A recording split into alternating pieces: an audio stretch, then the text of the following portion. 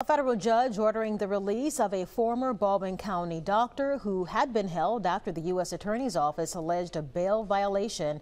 Rashawn Tarabian, who pleaded guilty in 2017 to fraud charges for health care, was convicted in September of a new offense that he failed to pay restitution from the initial case.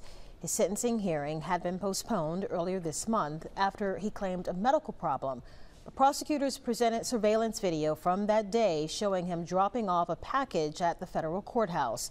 The chief U.S. District Judge, Jeffrey Beaverstock, hearing evidence this week and today issued a one-paragraph ruling denying the prosecution's motion. Tarabian is expected to be scheduled next month for bank fraud and aggravated identity theft.